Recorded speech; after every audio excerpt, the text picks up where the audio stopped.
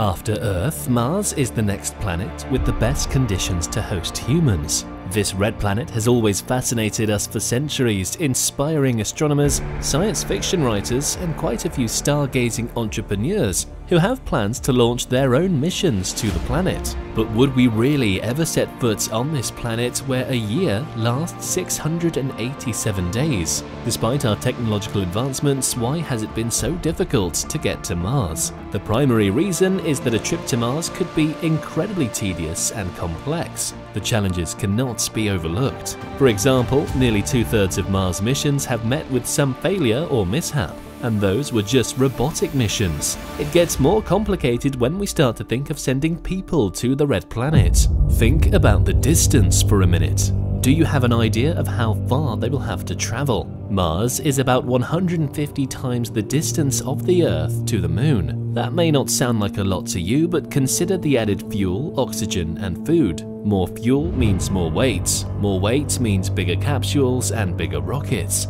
Those challenges alone put a trip to Mars on not just an adventure scale, but on a survival scale. If countries come together with a focus on making Mars a priority, we definitely could make great progress within a century. They need to build a supply station first, then build larger, well-equipped space stations. They need to construct stronger, more fuel-efficient vessels. Some of the other problems too can be solved by simply sending more than one spaceship. For instance, sending 50 to 20 unmanned supply ships over before sending people. However, there's another challenge: time. Since Mars is so far away and it orbits the Sun at a different rate than Earth, NASA or any mission of sending people to Mars must time launches to the red planet. They have to wait until the best window of opportunity opens. That's when the two planets are in the right orbital alignment. The same law is applicable for the trip there as well as the trip back home. However, the window for a successful launch opens up approximately once every 26 months.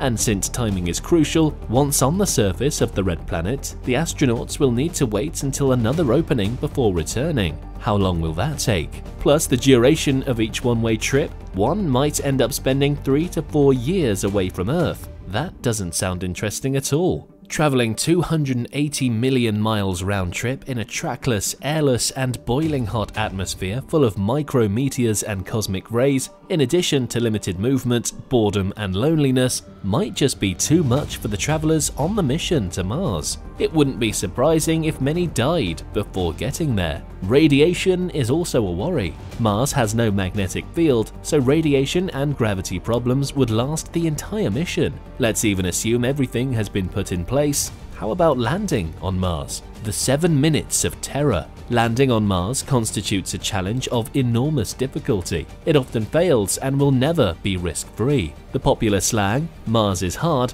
has become a meme now, thrown around during Mars landings, but it's perfectly true. 3 things make Mars landings difficult: the planet's gravity, its atmosphere, and its distance from our planet. Entry to landing takes about 7 minutes. Here, scientists and engineers have no control over the craft. They have to trust that everything will go right and the craft will land safely. If it doesn't, a crash landing could quite literally shatter thousands of hopes and dreams. It's a dreadful experience, which is why it's been dubbed the 7 minutes of terror. To understand how truly tough it is, let's look back a little in the records. The first launch to Mars was in 1962, 5 years after the space age began, with the launch of Sputnik. The former Soviet Union tried to launch a satellite into orbit around Mars, but due to issues with the rocket that launched it, the satellite never left Earth's orbit and eventually decayed in our atmosphere. It wasn't until 1971 that an artificial satellite entered the Mars atmosphere. The Soviet Union launched its Mars 2 probe,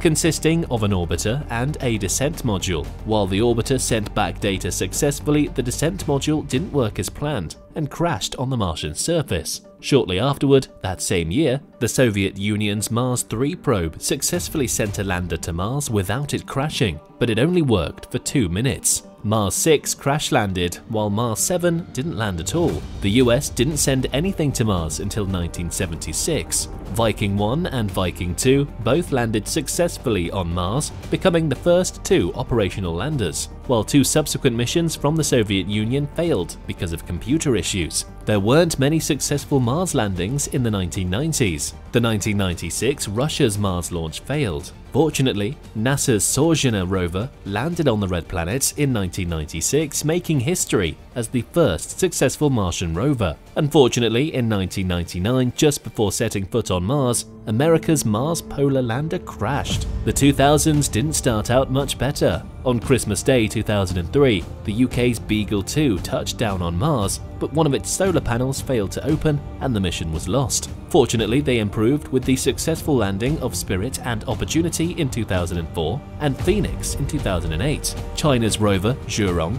named after the mythical god of fire, successfully touched down on Mars on May 14, 2021, making it the first time China successfully landed a rover on the Red Planet. The mission was launched from the Wenchang spacecraft launch site on the 23rd of July 2020 on a long March 5th heavy lift launch vehicle. After 7 months of transit through the inner solar system, the spacecraft entered Martian orbit on the 10th of February 2021. For the next 3 months, the probe studied the target landing sites from a reconnaissance orbit. On the 14th of May 2021, the lander rover portion of the mission successfully touched down to Mars, making China the second nation to make a soft landing on and establish communications from the Martian surface after the United States. After that, subsequent landings all through 2020 and 2021 were quite successful. It might seem like landing on Mars has become a routine, but the truth is scientists are yet to master it all. Landing on Mars is never risk-free. There are so many things we are yet to know about landing on the Red Planet. Scientists may have learned from their past failures and enhanced their technologies and landing concepts.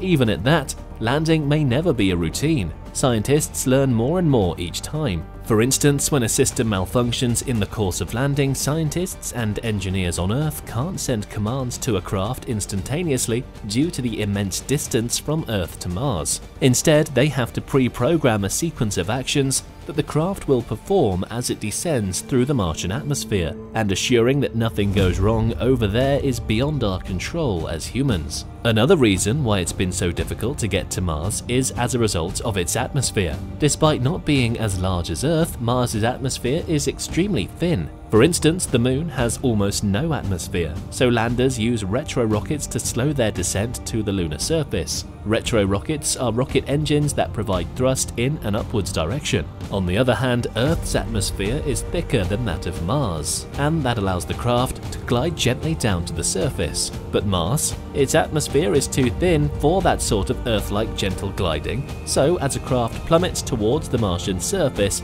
it can reach speeds of more than 12,000 miles per hour. Trying to use retro-rockets would subject a vessel to so much turbulence that the craft could be ripped apart. What's more, any craft trying to land on Mars suffers from the effects of friction as it hurtles through the atmosphere, risking burning up. In other words, Mars's atmosphere makes landing a challenge. You might be wondering, if landing on Mars is this difficult, how then does the daring billionaire Elon Musk plan to get it done in 2 to 3 years' time as he predicted? Because maintaining and sustaining human existence for such an extended period of time is more important than simply building a large, sophisticated spacecraft. Or what do you think, viewers? Let us know your thoughts in the comment section below. Whereas NASA seems to be more cautious with its plan. It plans to send out long-duration human missions out from the ISS to orbit the Moon over the next 13 years, while pursuing the scientific exploration of Mars, followed up with cargo delivery and an unmanned sample return mission later on.